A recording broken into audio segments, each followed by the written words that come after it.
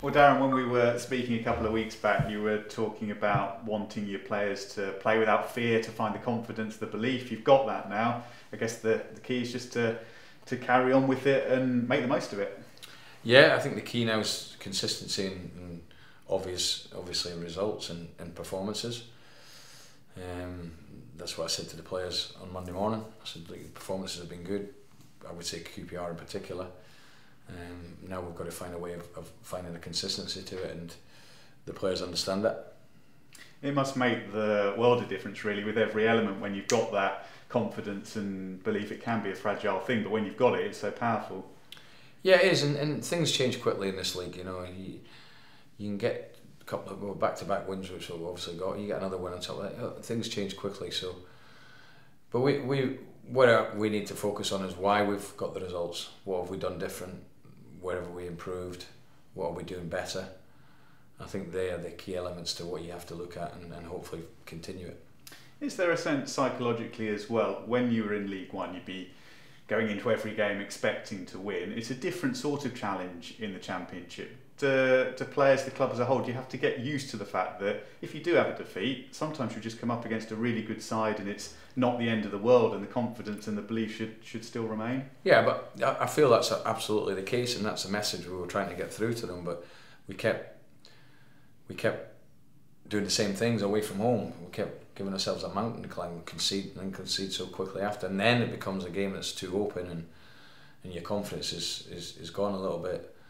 We had to get away from that, you know, and we did it Hull. Obviously they equalised, but it didn't affect us. QPR went ahead, it didn't affect us. So I think that shows the players that, you know, we need to stay in games and not panic, especially when you've got 30 minutes to go in a game and there's so much that can happen. Yeah, because obviously you'll believe you can win this weekend, you'll want to win this weekend, but equally, I suppose the most important thing is you want to see that freedom, that sense of enjoyment, the confidence, the belief in the performance. Well, we're never going to see their full potential or ability if they don't play with that freedom, and you hope that the couple of results we've got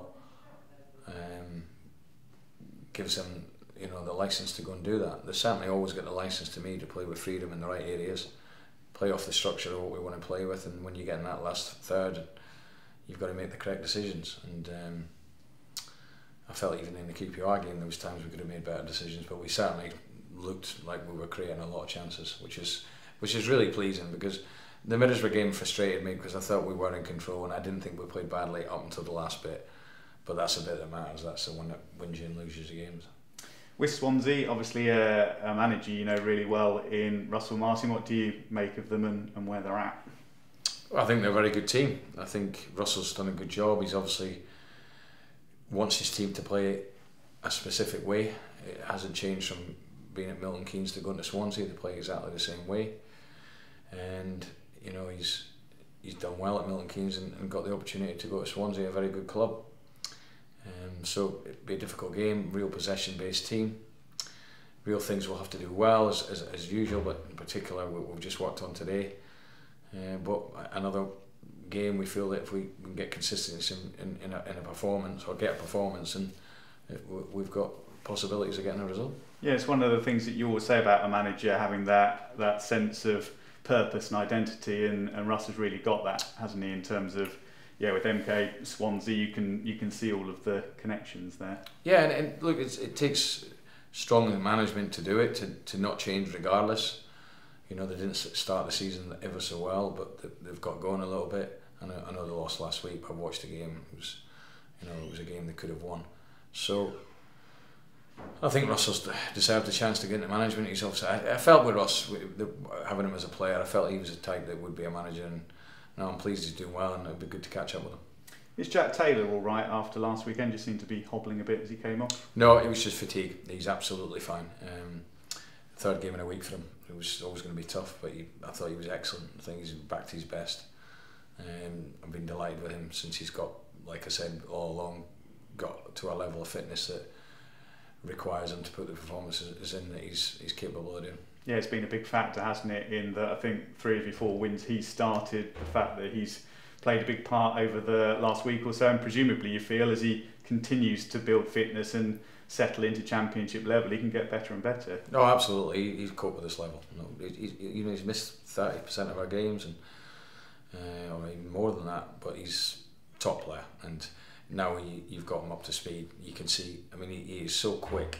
He's probably one of our quickest players, and he's now getting up to that box to box running off people, passing and running past them. I've been absolutely delighted with Jack. He's, long may that continue. Yeah, he's got that blend really of everything you want from a midfielder. We know he's had the injuries in the past, and we know it lingered a bit. Are you happy looking at all of the data that where he's at the moment? It's ticking all the boxes and he's okay. Yeah, he seems fine. I mean, touch wood, obviously, he seems fine. He seems his recovery's been good. He's trained very well. Constantly, people asking him and myself asking him, "Are you fine?" In terms of how does he feel fatigue-wise? Not, we can watch him with our eyes. And he says he feels really good. With further injuries, without giving too much away, is everything looking okay for the weekend? Yeah, well, obviously Jono's back from his suspension, which is good news.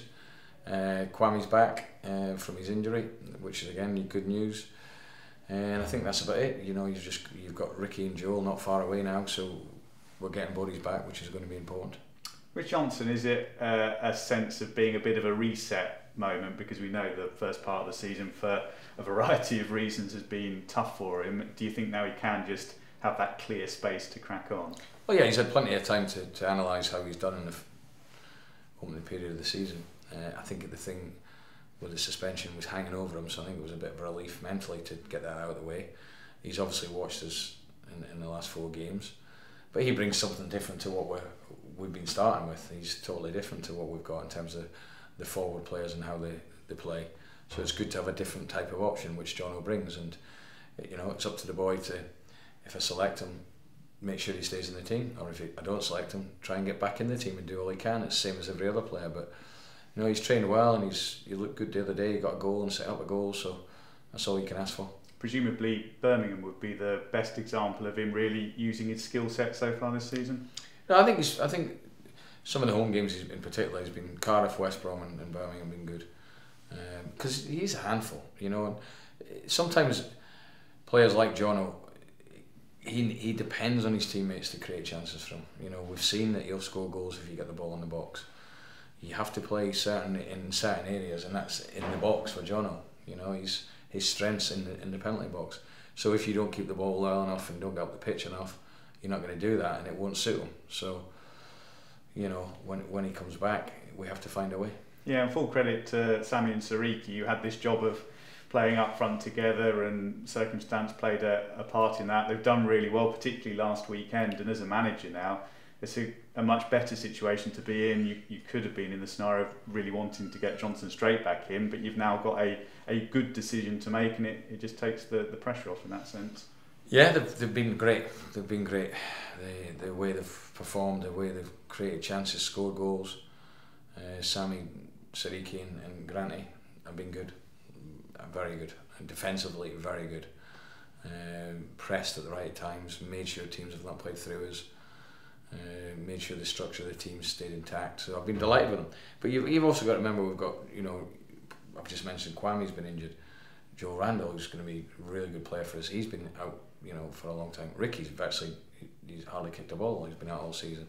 We've had other players missing in those areas, in the formation we're playing at the moment. They would fit straight into it. So we have to remember this, and come we get out of the next international break, if they're all back fit, then that can only be good for us. Yeah, suddenly if it goes to plan, having had that basis of Sariki and Sami and what they've done, then if you can bring Johnson back in, and then the others coming back from injury, it makes that whole process just a bit easier to work with, doesn't it? It does, because all of a sudden you've got Joel that can play either side.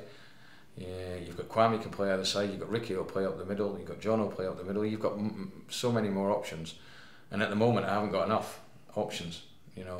For example, last weekend I only had 18 players, so it's important that I get all these players back, because once this international break's over, it's a hell of a schedule, because the next one's not till March.